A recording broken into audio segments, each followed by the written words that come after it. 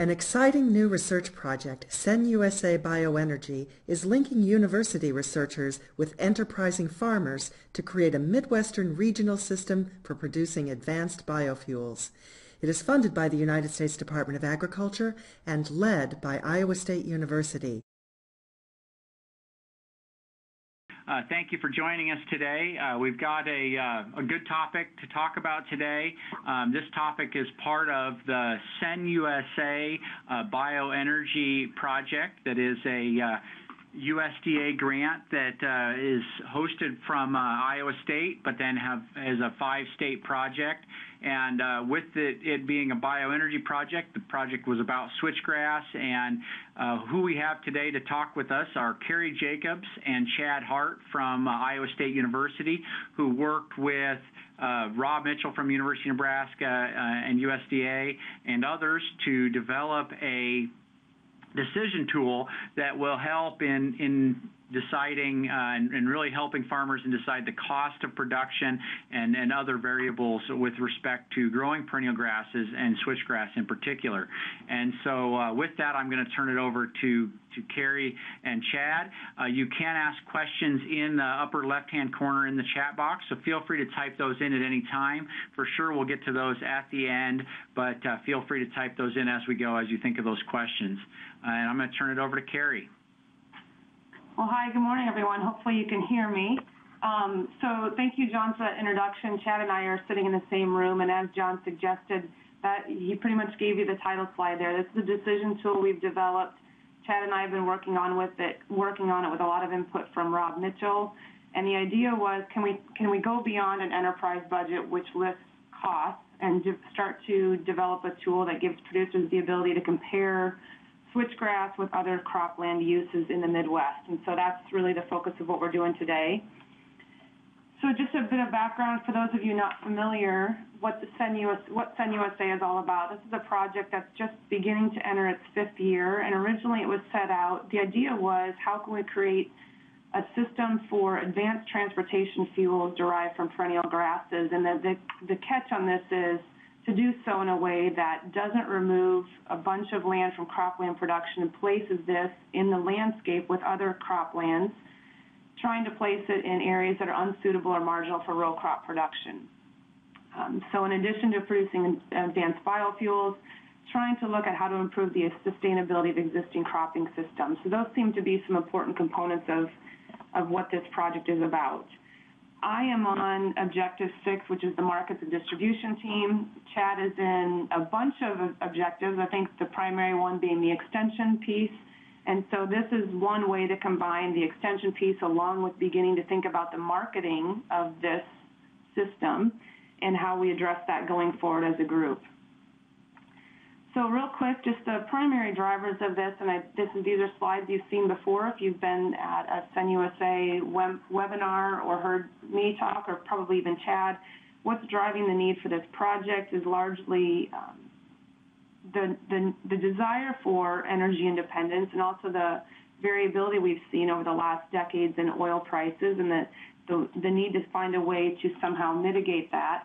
Also combine that with the expectations on world fuel use going forward, particularly in the areas like China and India and Africa, these developing countries. The expectations of their fuel use going forward is causing some push to look at alternative ways to get fuel. So that's definitely one piece of it.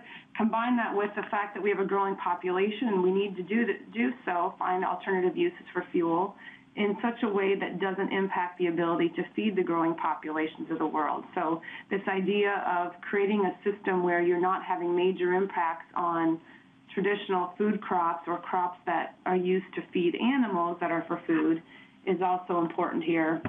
And then also, of course, the mandates that we have at the federal level for renewable fuels in our fuel system in the U.S. going forward. So this is the CenUSA's grand vision.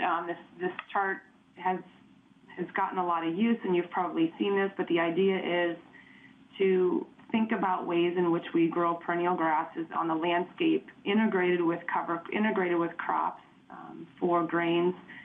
Also thinking about how to have positive impacts on environmental things that we're seeing. Think about the co-products that are produced from this, and the system as a whole is really what this project is about. So fundamental challenges, I'm on in the economics side of this, in the marketing and distribution, and some of the fundamental challenges facing switchgrass for biofuels that we've been talking about for a long time is the simple fact that there's no well-developed market right now. We see a few pockets of development in the U.S., but this lack of a commercial market is problematic and largely driven, as you can imagine, by the fact that economic returns just haven't been there yet, at least not to the degree necessary to provide investments and infrastructure in this industry.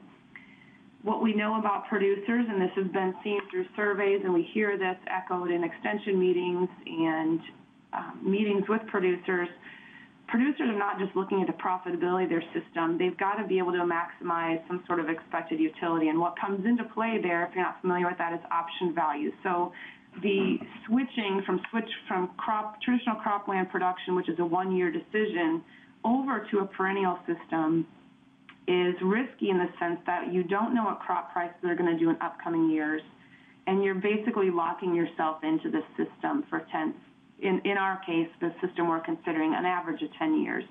So that option value plays a significant role in this. Also, one key thing that we have not begun to fully incorporate, and being able to do that is potentially a long way off, are these non-market benefits and costs. We know a system like perennial grasses has the potential to produce environmental benefits through reduced soil erosion and water quality, and these are benefits that we see having an impact not just at the farm level, but also on a societal level. The problem with these are that we don't have market prices for them. So finding a way to, first of all, identify how large the benefits are and their dollar values, what dollar value we assign to that, no one knows how to do that yet. And I think that's part of what Objective 4 in this project is looking at, developing metrics for that. But as you'll see today, we've not incorporated anything into this tool that have to do with non-market benefits, societal benefits. Most of what we're looking at are the measurable on-farm costs and returns associated with this system. And also we know that the economic impacts go beyond the biofuel market, and there's feedback effects. So if some land does move out of crop production, if it causes changes in crop rotations, if it causes changes in where crops are grown, some sort of shifting of traditional corn and soybean into the wheat areas, all these things come into play, taking CRP out of effect potentially. We know there's a lot of feedback effects that go along with, that come along when you start talking about land use changes on a major scale. And again, this tool is not looking at those feedback effects. We are just measuring the on-farm effects from a very cost and returns, very economic, locally focused view. And finally, one thing that we're charged with here, and hopefully this tool helps develop a conversation or informs a conversation about this, is given costs and returns to switchgrass production and given the economic environment we're in, what kind of policies will be needed to continue to shape this market if it's identified that this is a market that we want to pursue here in the U.S. So hopefully this tool will help start a conversation and fuel that conversation going forward. A little bit about the decision tool before we show it. It does take a cost of production approach, so we are basing this on enterprise budgets, and these were put together by Rob and Chad, worked hard on these to get a sense of what are the costs associated with producing switchgrass. I said before that it's not just an enterprise budget approach, but that's certainly the start for all this. Making switchgrass profitable in an enterprise budget, showing that profitability is a challenge for the reasons we already talked about, one of which is we don't know, we haven't talked about this yet, but one of which we don't know what the market price for switchgrass is yet. Also, being profitable is not a sufficient condition. It's necessary, but sufficiency requires that it be the most profitable alternative. So overcoming profitability is one hurdle. The other would be how can you be more profitable than the next best alternative. So that's the opportunities cost approach here. I've already mentioned that. So competing use and opportunity cost. the competing alternatives we're going to talk about today that are introduced in this tool are CRP, corn plus stover crop productions, corn and soybean rotations with the potential for stover, and pasture for haying and grazing. These are the 4 alternative crops we're going to consider, and as you might imagine, we think that switchgrass probably most closely competes with pasture for haying and grazing, and so that's something we're going to focus on initially. This is a chart that shows, for example, if you're worried about land that competes with hay acres, here's what those prices have done over time, and you can see that in recent years anyway, the demand for hay has been such that the price per ton has been pretty high. And so even on land that is well suited for hay, which we also suspect then could be well suited for perennial grass production, overcoming that opportunity cost of foregone hay production can be significant. Also, competition with corn acres here in the Midwest, you can't talk about switchgrass without talking about competition with corn. We at one point put together, this slide was actually put together, I think, by Richard Perrin is where these data are stolen from, but it basically shows how if you take the price of corn and you look at based on what we think are reasonable switchgrass yields, you're talking about switchgrass overcoming corn only at very low, let me add these in, very low yields on corn, which suggests it has to be marginally productive land, marginally productive from a revenue side, from also a yield side, but the marginal production is the key here. If we say that current expected prices of corn is somewhere less than $4 a bushel, and that's certainly where we are today, it suggests that in general, switchgrass is more profitable if corn yields are 80 bushels per acre or less. So what this essentially highlights is we're looking at marginal land. So that this doesn't account for is the fact that there's if you consider stover in your crop production, corn rotation or corn soybean rotation, that then makes it even harder for switchgrass to overcome that profitability.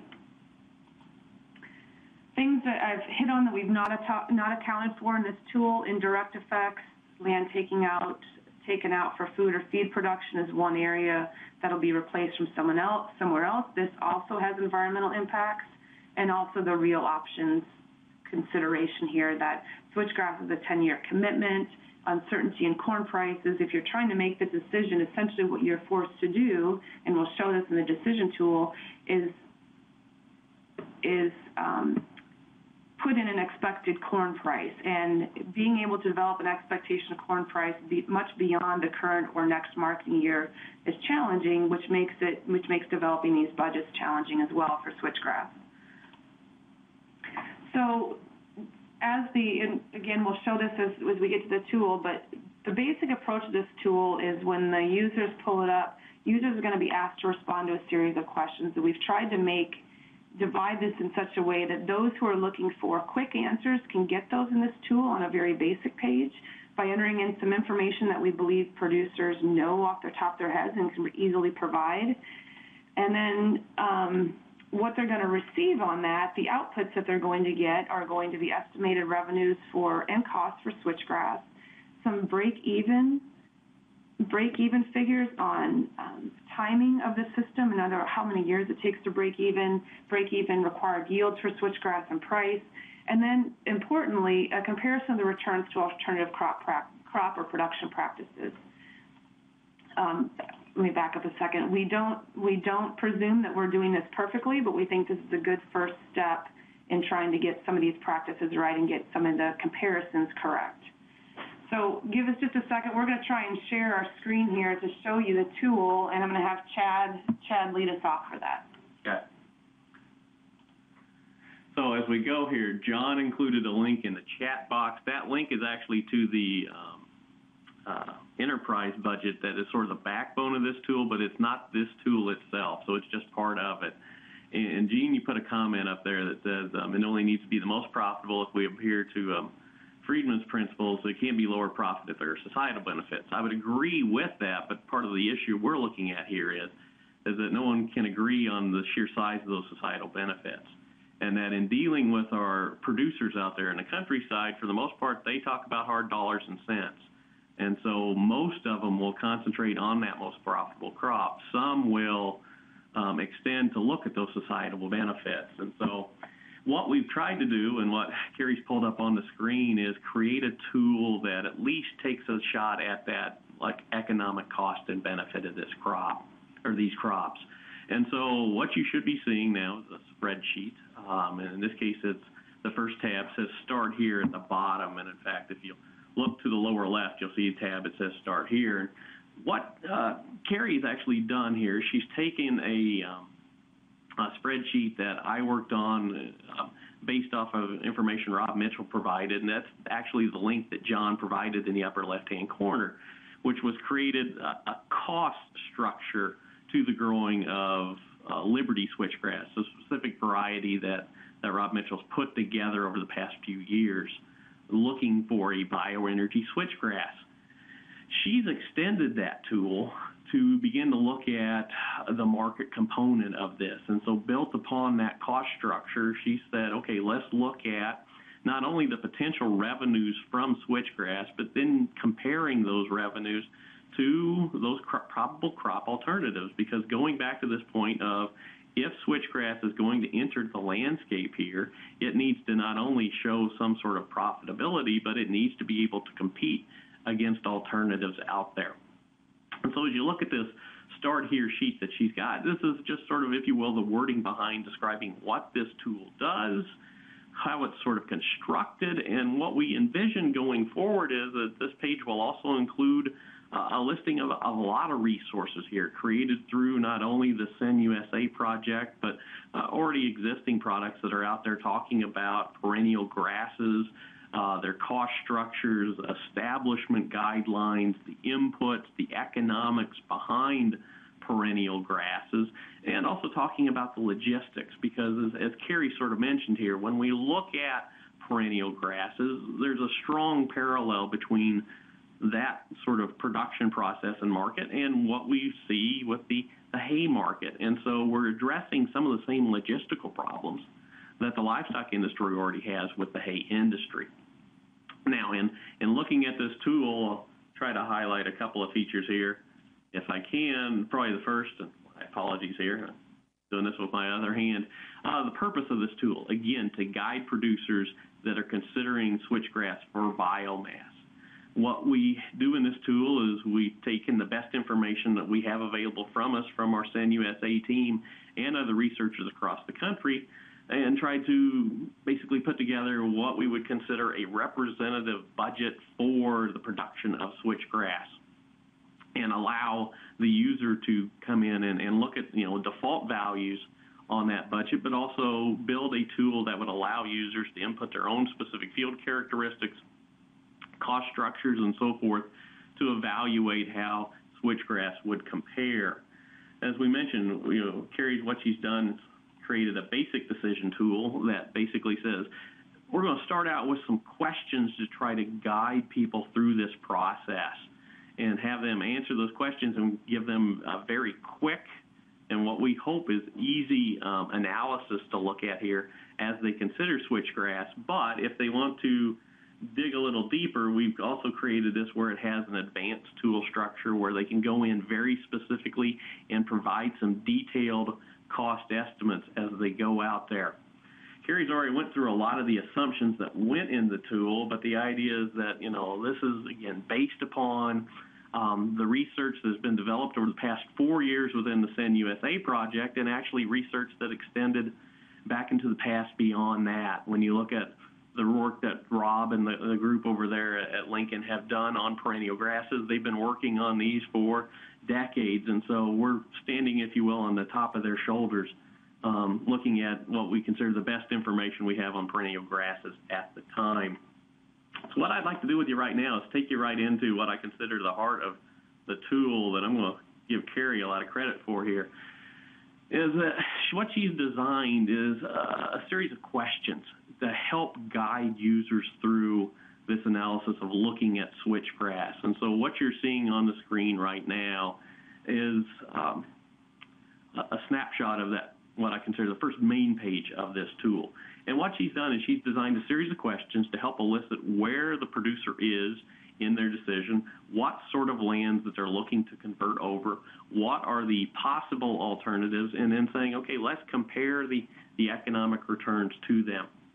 And so I'll start with question number one, or questions 1, 2, and 3, and I'll see if I can highlight them here. And these are what I consider the setup questions. Question 1, how do you control this field? One of the things that we need to consider when we look at the Switchgrass decision, as Carrie mentioned, it is not a one-year decision, it is a multi-year decision.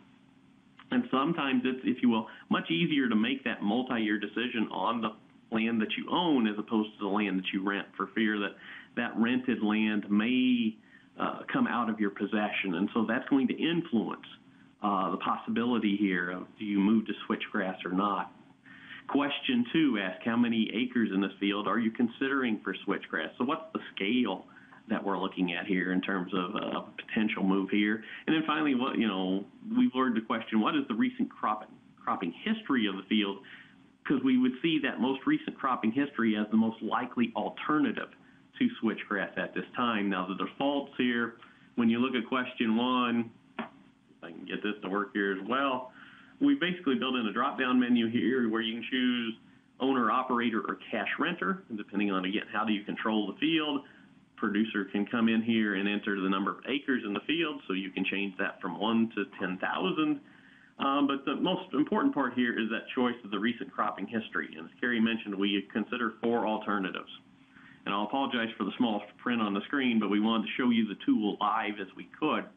In this case, she mentioned it was CRP, continuous corn rotation, a corn-soybean rotation, both of those including the potential for stover being marketed as well, and then finally the pasture for haying and grazing.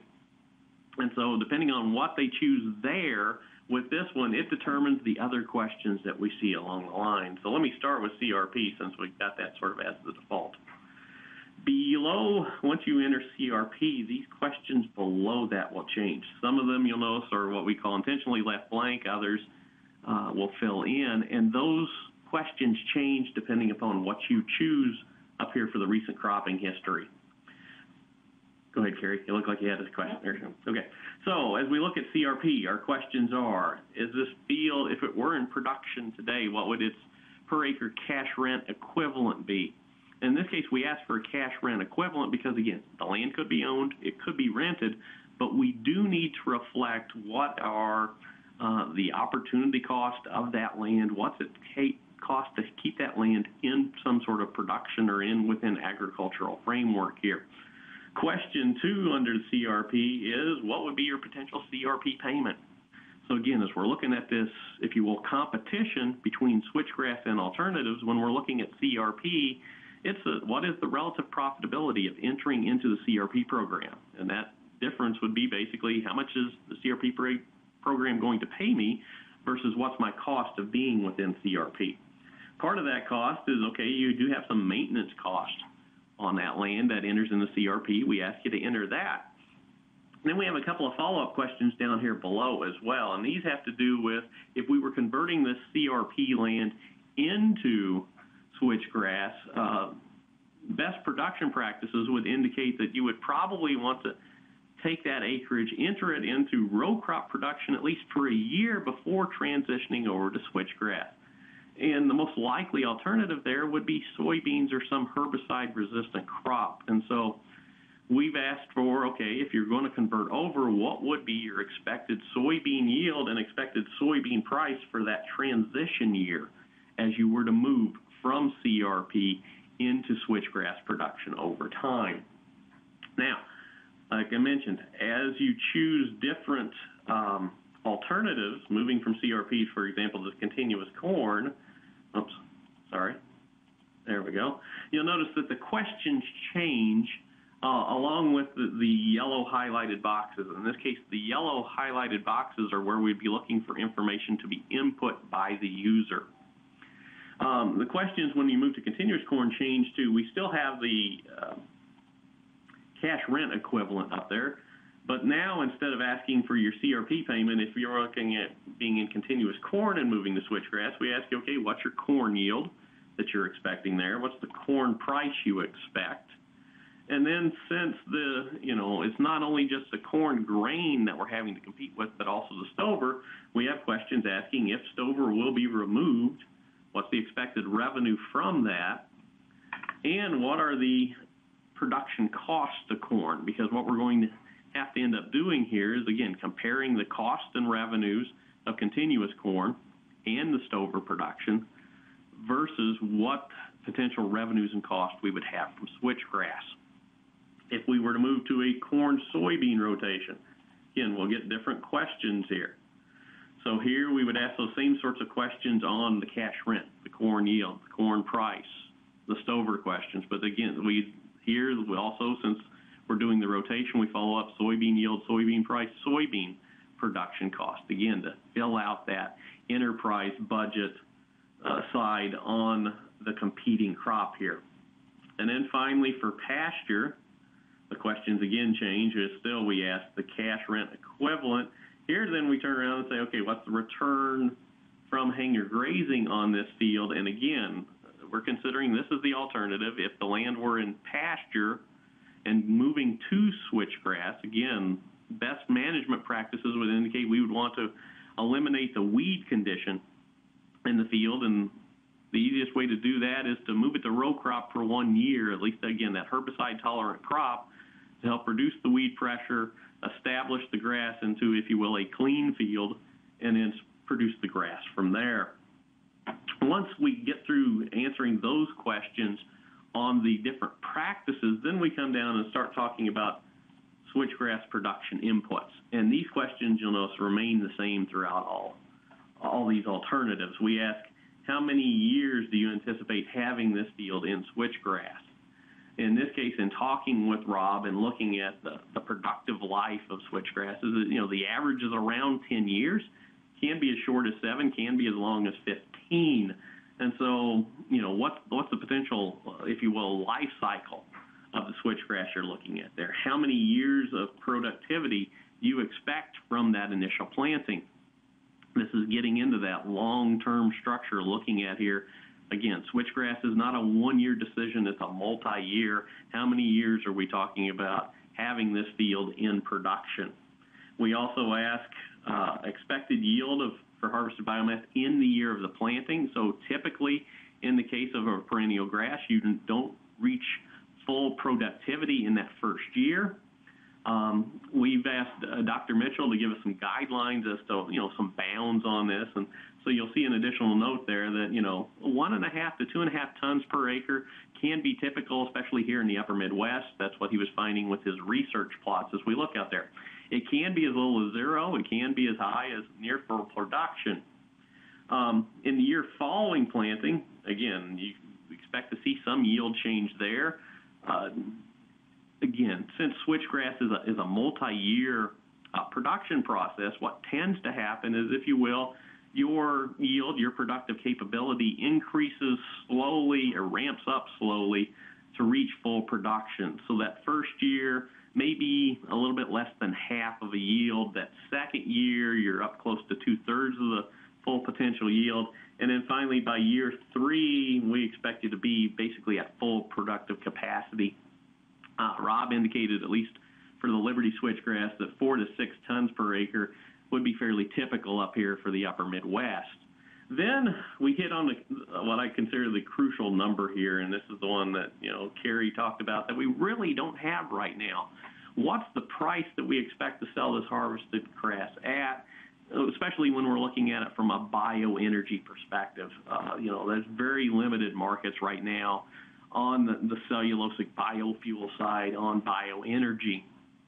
And so we put in a target number here of $80 per ton, but one of the things that we've talked about here is that you can look at the secondary market, if you will, for the grass, and in this case there is a fairly well-established market here when we're looking at forages, again, comparing to the hay market. And when you look at a switchgrass like Liberty, it has been designed for bioenergy, so it's not necessarily tuned specifically for feed. And so it probably would draw a price that's, average or maybe a little bit lower than average in terms of that feed quality value. And so that would give you some basis of comparison in which order to set a price. And then finally, just how many bales would you expect to see? What's your bale size as you would look to harvest this crop? And so as we anticipate trying to calculate out what your yields and returns would be from this crop. Once a user enters all that in, and as you can see here, we have default values built in to the system, what it creates then is this output section over here on the right-hand side, which I've sort of highlighted all in gray. That gives a very quick sort of analysis based upon these default values of the cost and revenues of switchgrass. That would be the top part of this table, the expected annualized cost, the expected revenue in that first, basically, field preparation year and planting year you might have. What about the year following planting, and then finally full production years, so that you can see, what this tool builds in is as yields ramp up, given the price level that we're seeing there, you would expect revenues to be ramping up over time as well. So we get that first shot of looking at cost and revenues of switchgrass. The second stage looks at the break-even part of the equation. So how many years does it take for the switchgrass to break even on its own? What sort of grass yield would we need to average over the productive life of the grass in order for this system to break even? Or turn it around, what sort of price level would we need to have this break even? And as you can see in this case, this system would be looking to break even basically over the productive life cycle of the grass. We have it breaking even in 11 years, and in this case, it would be the 10 years of productivity from the grass plus the 1-year transition that was built in here as we move from pasture land into switchgrass production. We'd be looking at needing to average a yield of just under 4 bushels or 4 tons per acre, which is, as noted by Dr. Mitchell's notes there, is well within the range of he would consider typical here in the upper Midwest. Or flip that around, we need to see a grass price around $71 per ton for this to work out. And then finally, making that comparison to that next best alternative here. So in this case, we create the annual return coming back to switchgrass, that annual return to pasture, and then compare the two. And so in this case, that's to me the true bottom line here. How do the economic returns from switchgrass align against pasture? In this case, there would still be a benefit towards pasture given the default values we have in there, but it wouldn't take too many changes for this to look the other way. In fact, probably one of the biggest things I'm looking at here is if you change any sort of value here. So let me say that, we'll go with Rob's idea, and let's stay on the low end here, that maybe I can get 1.5 tons that first year. I'm looking at, say, 3.5 tons getting in the average by that second year. And then say I'm highly productive and I can get that 6 tons as we look out there for that third year. Suddenly, the numbers flip. I'm looking at a break even a year sooner. I'm looking at expected returns to grass that can definitely compete with pasture land, in fact, outcompete for that land as we look out there. So again, the users have the ability to modify this system based upon what they know about their local market, what they know about the productivity of their soil, and factor that in very quickly to look at the potential returns from switchgrass versus those alternatives. Now, the main engine behind this tool is this tab called Advanced Inputs. And if I take you there, this should look like the link that John provides in the chat box in the upper left-hand corner. So this is the cost structure that's built behind the tool. And for a more sophisticated user, you can see the yellow boxes here on this chart. The yellow boxes are all changeable by the user to personalize this tool to their own production situation. What we've got in here, just to very quickly go through here, line 11 is the land charge. This is where we look at what's the cost of the land being utilized there. That goes back to that first question on the input side of our first spreadsheet. Then we get into what are the pre-establishment costs. Basically, what costs do you have to build in as you transition this land from wherever it's been into switchgrass production. Then we look at pre-harvest machinery operations, And all of these are based upon the production practices that have even been outlined by Rob and his team over in Lincoln as they looked at perennial grasses, and also some of the work that's been done here at Iowa State looking at grasses such as miscanthus. Then we've also got operating expenses here, including soil testing. I've got to remember I'm doing this with my left hand. That there would be some seed cost as you're buying the seed here. And in fact, let me highlight that one just to show that when we're looking at the switchgrass component here, not only do you have some seed cost in that year of planting, but oftentimes in trying to make that establishment take hold, there is some follow-up planting in the second year to basically cover some of the spots that didn't take in the first year. So we do build that into this tool. We also do build in a little bit of fertilizer cost based upon, as you harvest that grass, there are some nutrients removed that will need to be offset.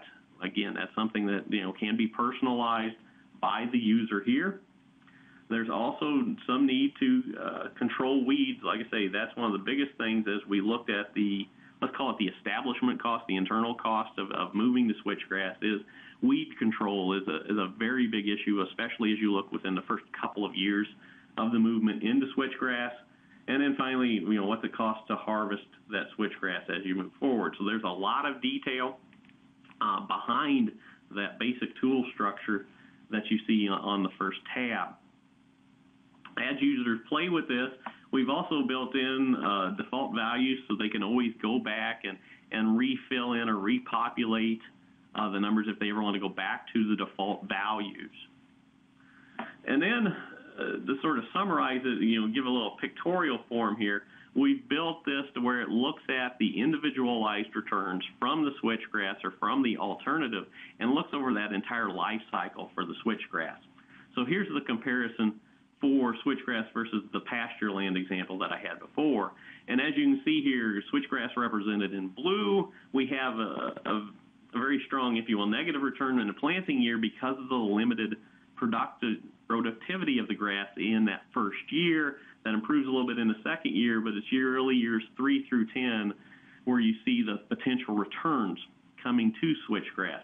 Whereas with pasture, the assumption is that we'll have a fairly steady return throughout that entire period of time. This graph updates as you change not only the parameters there, but if you were to change the alternative that you're looking at here. So I'm going to move to the corn-soybean rotation. Go back to that chart, you'll notice you get a slightly different graph here. It's looking again at switchgrass.